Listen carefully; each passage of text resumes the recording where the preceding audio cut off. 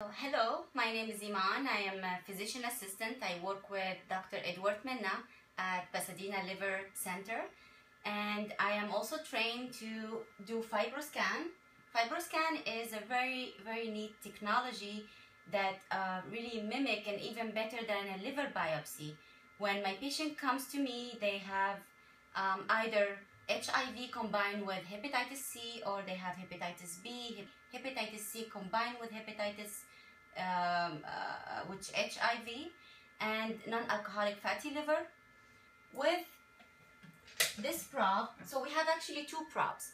One probe that I usually use on all my patients, and it's more specific, and the other probe, if the patient is depend on the body habitus, if there's too much adipose tissue or fat involved around the liver, and I cannot get my images with the M probe, which is called, so I use my XL probe.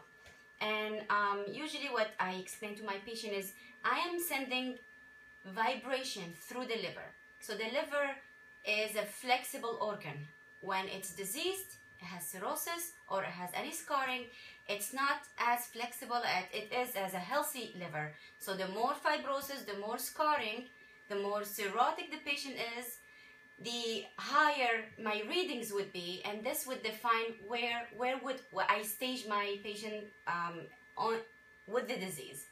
So basically, reading goes from 3 to 75, and we separate these on 4 Fs: F0 to F1, F2, F3, and F4. And usually, if my patient readings are F3 or they are bridging, and this is what I explained, that here where we have to really be careful, because we're not yet cirrhotic, but we are having a lot of scarring going on in the liver, and then we need to go on with some treatment, or if it's non-alcoholic fatty liver, patient has to be very aggressive into their diet and exercising and so far. And those readings actually based on they variate based on if the patient is HIV with hepatitis C. I have a certain scale that I go by. If patient has non-alcoholic fatty liver, I have another scale that I go with.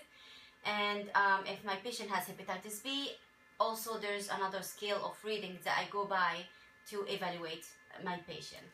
And I always explain to my patient, and which make them so happy, especially those who went already through liver biopsy, that this is really non-invasive.